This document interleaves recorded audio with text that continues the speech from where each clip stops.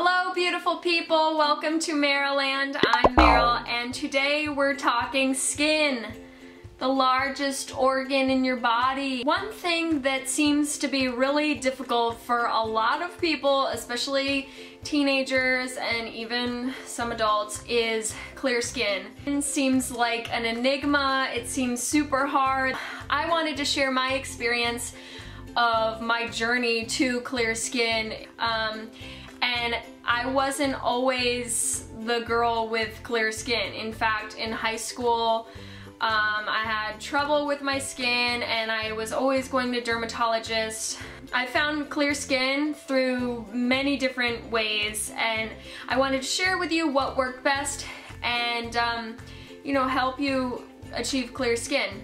So the funny story is that basically in college I had clear skin. With that being said, I started using Retin A micro again just for, aging skin, even though I'm not that old, but I just decided I like taking care of my skin, so I thought I would start now.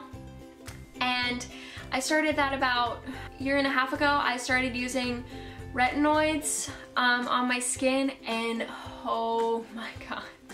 I did not know what was happening. I had the worst skin I've had since I was in high school and maybe worse. I would just get these really bad, deep, painful pimples and they weren't all over my face, but it was enough to feel really embarrassed and I am now 26 and to be having acne at 26 and I own a skincare body care company, that was a total disconnect and that could not be happening. What the heck, I should not be breaking out at this age. So what I will say is I had a rocky road to try to fight my way back to clear skin, but I can thankfully say that literally within the past month I have made it there. So yeah, so I'm gonna show you the tips and tricks that I found that have been the most effective and the most helpful for me to get clear skin again. So I hope you check these out and I hope they work for you, and stay tuned and I will show you my tricks. So the first tip is to feed your skin. It's so important to eat foods that are going to nourish your skin and give them the nutrients they need because it is the largest organ in your body. And walnuts have really good fats to keep your skin moisturized, as well as cherries are just really delicious. And I use a handful of both cherries and walnuts just for some good protein too. The marmalade from Sarah Beth's is so delicious to use just instead of a honey or something like that. Just really good flavor, and I love the orange peels in it. And here's the big one, the ground flaxseed. It has to be ground because it's easier to absorb the nutrients. And I just use a lot because I don't really notice the taste. It doesn't really taste too distinct to me, in fact. And you can just start with a little and move on to more. And it is so good. Yum. Next, you need to hydrate. It's so important to hydrate because you need to get the toxins out of your body with the water instead of coming out through your skin via breakouts. Green juice is also really good for your skin and seems to help clear up my skin a lot. Of course, you need to make sure that you get all the makeup off of your face, especially if you wear foundation. And cream cleansers are really nice and gentle, but I find that they don't take the makeup off. And that leaves a residue on your skin and can really be bad for your skin, especially if your skin is eating that stuff up. And see, here's the residue. Yikes.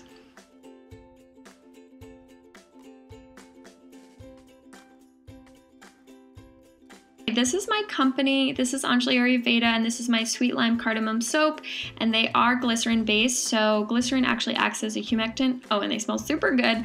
But glycerin acts as a humectant and it keeps the moisture in your skin instead of drying out. So this is my little beard that I made.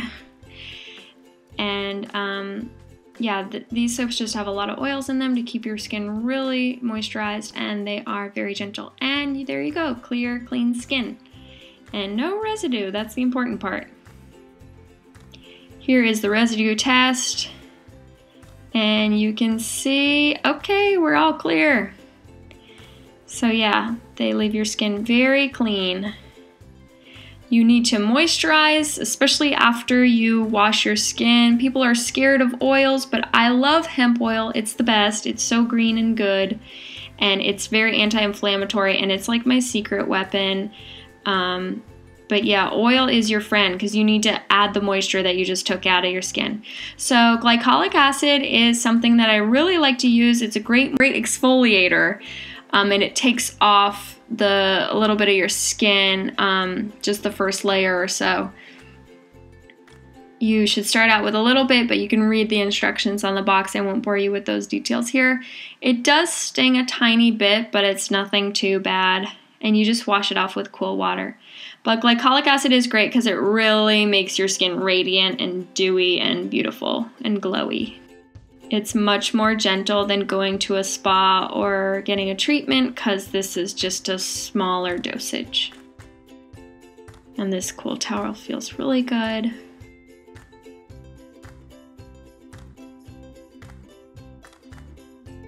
And just pat the skin dry and voila, you're done. Hey guys, thanks for watching. I hope those tricks and tips were helpful for you to be on your way to getting clearer skin. Now please also know that like this does not substitute the advice of a doctor by any means, so you know, always consult a doctor before like trying anything drastic, just as a general rule for your life.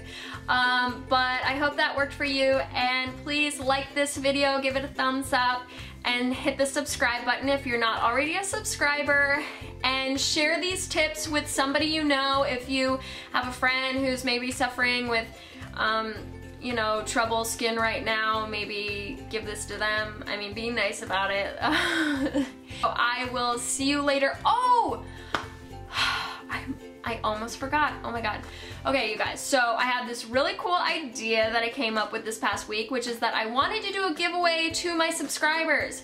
So I had an idea to give away a $20 Starbucks gift card to any Starbucks location that you choose. And so I have a $20 Starbucks gift card that I am giving away, and the way you are eligible for my giveaway is if you are a subscriber. You have to be a subscriber in order to be eligible.